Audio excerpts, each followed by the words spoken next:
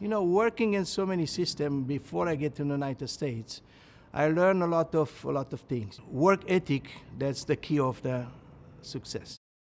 You know, I look at myself like a very ambitious coach. I hate to lose, you know, like everybody wants to win. It's very difficult to stay forever on top.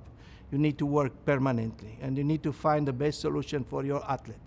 My principal direction is I build physically first and mentally the gymnast, and then I working for technical program.